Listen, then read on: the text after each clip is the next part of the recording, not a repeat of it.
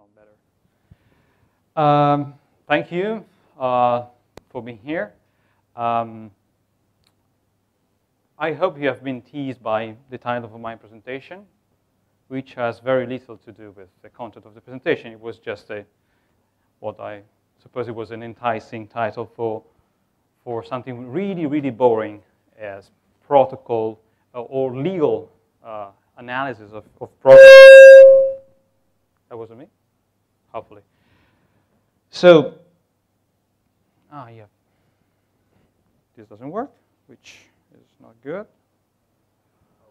No, that's all right.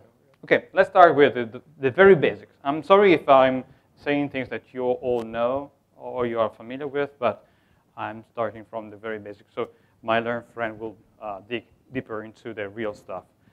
But so we have everybody on the same line. So openness, what is openness? Also in protocols, openness is literally from the dictionary, the contrary of being closed. So this is actually from the dictionary, as a free from limitation or boundaries or restrictions.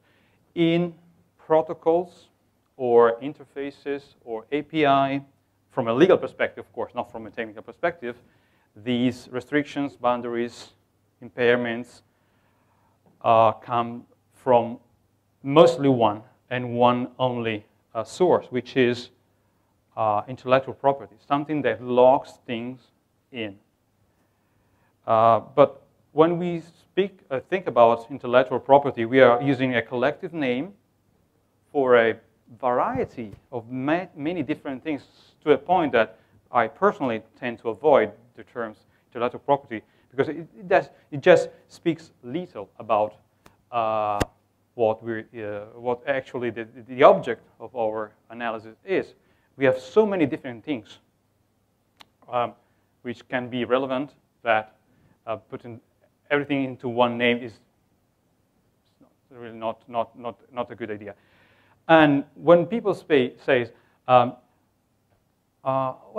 I shouldn't have any problem. I've bought the intellectual property on this thing. Actually, they're missing the target, because instead of thinking of trademarks, copyright, patents as a single thing, we should think about a multiple, a plethora of locks, which must be unlocked one by one in order to be clear. If you are licensed 120 or 1,200 patents from MPGLA, and you have a company approaching you and say, oh, good, but we have like 10 more patents you have to license from us, you're not home free. And the same is for all the intellectual property puzzle. So the same is for protocols. And I've listed the very few things that are relevant and then can restrict protocols and interfaces. I hope you are familiar with all of them, but just browse through. The first is copyright, of course. Protocols, interfaces always are software or are descriptive of something, so they use natural language or programming language, which all are subject to copyright. You know that, of course, copyright doesn't protect the idea behind the software or the literary expression, but they cover the exact expression of the concept. We also have database rights, which can be relevant in theory, because we have has been raised as an issue in many cases. We have a dictionary, a set of terms, a collection of items, which collectively can, in theory, can fall within the protection of database rights. We have secret. This is a big thing, of course, because protocols can be fully released, partially released, and of course, many people in the room are familiar with the entire litigation, which put the European Commission and first the Department of Justice against Microsoft. That was almost entirely about secret extension to public protocols, and the failure to properly reveal them, so that the remedy was to provide complete and timely specification, complete and timely description of the protocols. So secret plays a big role. Patents, of course. Patents are the problem of many things in IT nowadays. Be it media content, video streaming, audio streaming, internet protocols, API, you name it, you have it. So this is the giant issue. And of course, something which is not related, not necessarily related to so-called intellectual property, which is standards. But it's not the standard, I mean the formal standard or the Euro standard that is the problem per se, but the fact that standards dictate the way you have to do things, so you cannot escape unless you are not complying with the standard, and the interaction between the standards and patents. So, and for protocols, communication protocols, multimedia protocols, API, cloud, you have more and more standard formation, and so you have ways to do things which interacts with patents. And then, lastly, something which is totally not intellectual property, which is competition. Of course, competition brings obligation. Once you become dominant, or once you agree with other people to do certain things in a way, like AKA standardizing, you are faced with competition problem. So when you set a patent pool, for instance, there is a huge competition problem because you are agreeing on selling patents on a single agreement, putting many competitors together. And these brings things that my friends will discuss, like RAND promises, RAND licensing, and so on and so forth. So these are, in my reading, the main encumbrances which are relevant to standards. But is it true? Is it a complete list and all items in this list are really relevant, or should they be really relevant in a strictly speaking from a legal point of view? Not quite, not all. Let's go back to the list. So is copyright relevant as an encumbrance to protocol? I think eventually it is not, with some question mark. Of course, anytime you speak to a lawyer and ask a yes, no question, you will never get neither a yes nor a no. So you will have a, it depends. So as I said, copyright covers the exact expression with one big exception. When there is a technical constraint, an external constraint, and there is only one way of saying something or making then you are not free of expressing yourself or writing your algorithm as you please, but you're forced. And anytime you're forced to do things in a certain way, because of you have, for instance, you have to interface with a protocol, then you are outside the realm of copyright. This has been put into the legislation of the European Union. It's formalized in the software directive, and it goes by the name of the interoperability. Okay, so anytime you need to be interoperable, the interfaces are outside of the realm of copyright because they are considered external constraints. It's difficult to define what an interface is. As pornography, everybody is as difficult as saying what pornography is, but almost everybody can recognize pornography when they see it. Well, I'm not just making equivalent to pornography in copyright, but in a way it is. So in Europe, we the exact boundaries of what is the interoperability exception vis-a-vis interfaces has been very, very long debated. Eventually, we had a decision, which has been between SAS Institute, which is making a statistics software, and War Programming Language. And there's been a case in ECJ Court, the Supreme Court of Europe, which is the European Court of Justice. And an English court asked the European Court of Justice their interpretation of to which extent an interface can be protected under copyright so that another company cannot just make a plug-in replacement to something which interfaces. So you have two different pieces of software. One is a platform. One uses the API, the file format. And a competing company wanting to replace the underlying platform, replacing the entire API, and being able to replug the same program and make it work as if it works with the old one. It's the same thing that, if you know Wine, is the re-implementation of the Windows 32 API. Same thing. And the court, despite many thought, would never go to this full length of saying, this is 100%, even though you are replicating all the dictionary, all the syntax, all the variables.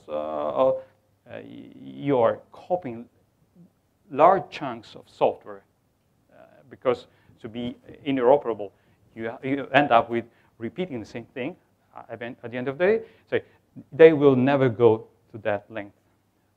It was surprising when first the Advocate General said, no, this is 100% interoperability. This has nothing to do with copyright as long as you don't reverse engineer the source code.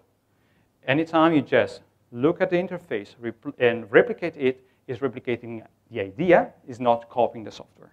As long as you don't touch the original software. And the same with the file format, the same with the programming language, which was a big question mark, because programming language is not an interface, not technically, but it's a language. And these people have re-implemented the same language by reading the language and reusing it, the same programming language that SAS.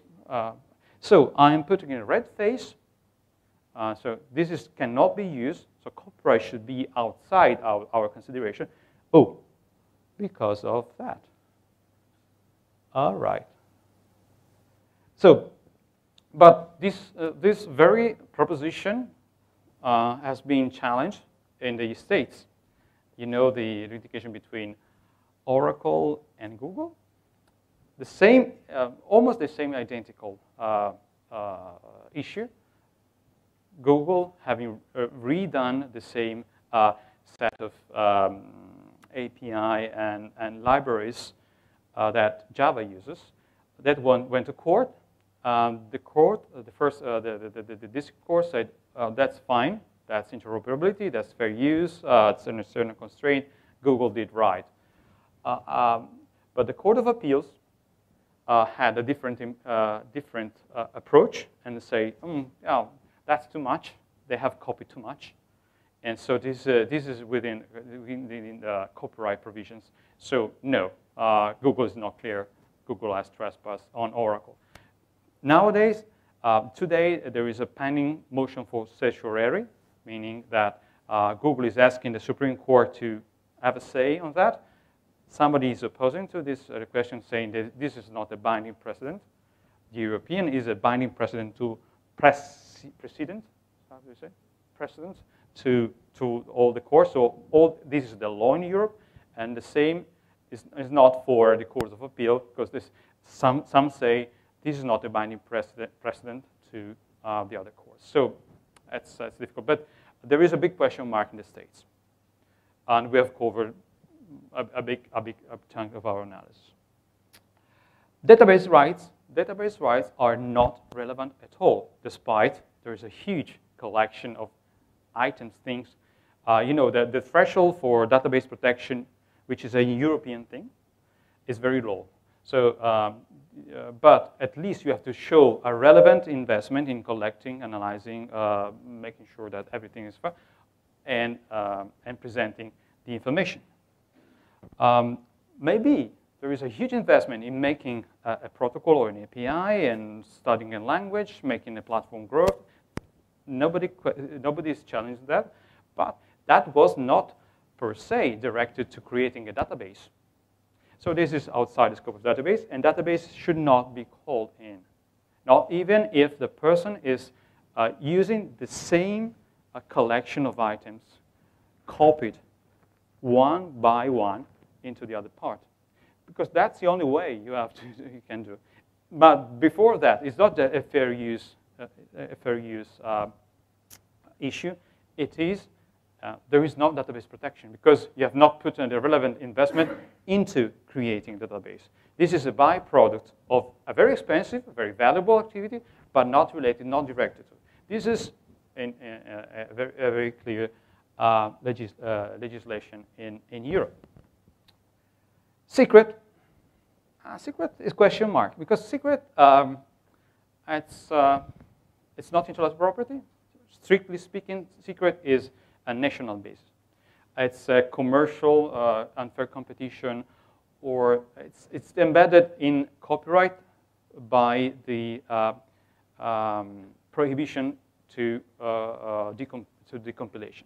This is the only secret which is into an intellectual property provision. But secret can be effective in protecting, but there's an opposite right, the right to see what the secret is, the secret information is. So we have heard this morning, if you were at the Samba presentation, how they did reverse engineer the SMB protocols by looking what flew through the wires.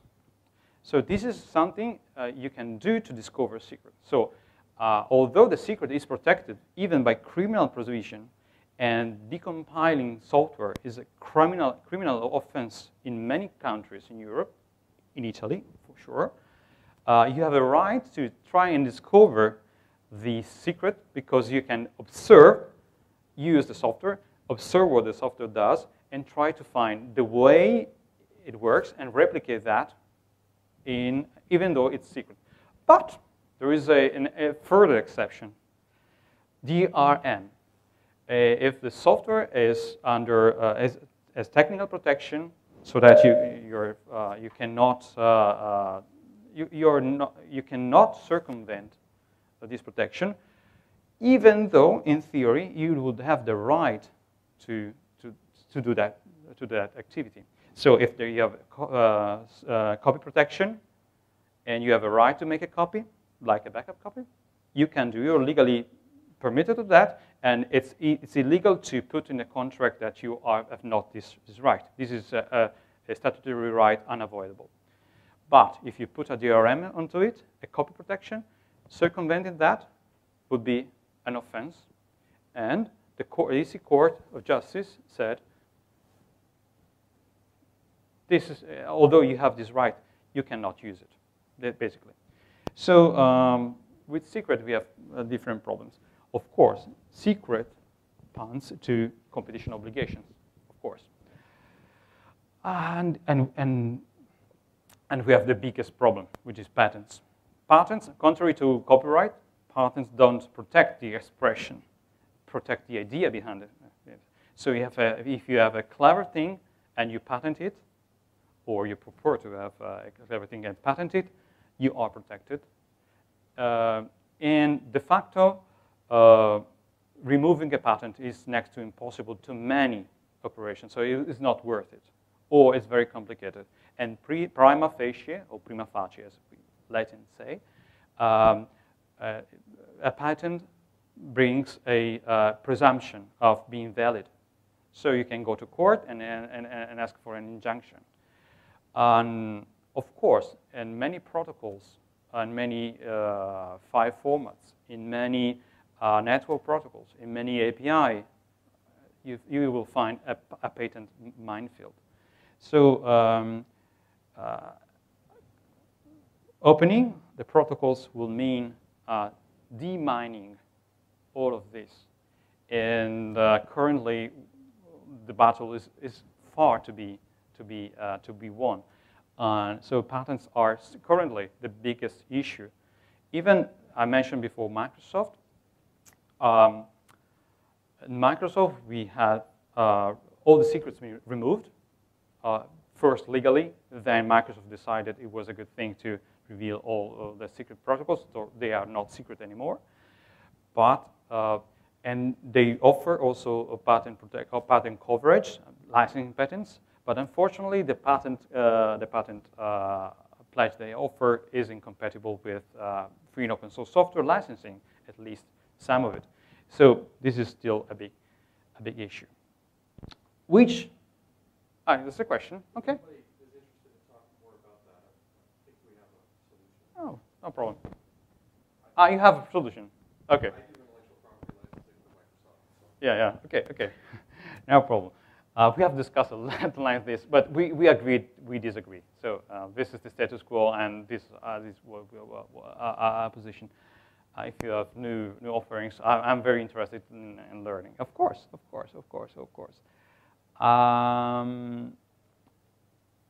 So patents are huge problems when they are coupled with standards, because standards are designed, in many fields at least, are designed to be necessarily infringed, or maybe to have some patents of the contributing entities to be necessarily infringed in case the standard is adopted.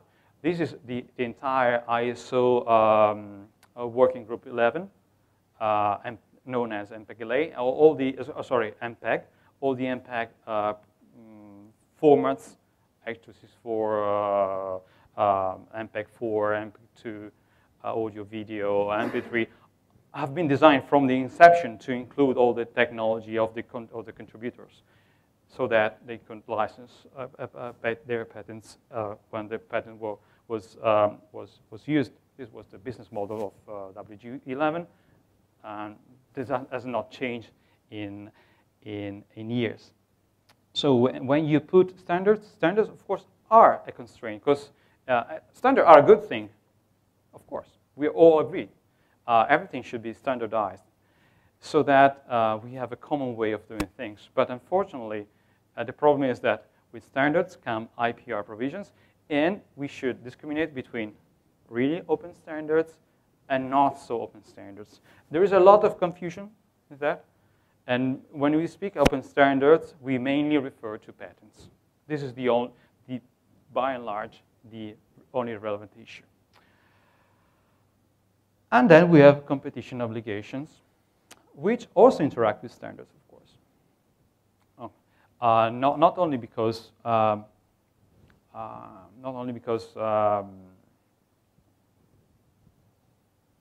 standards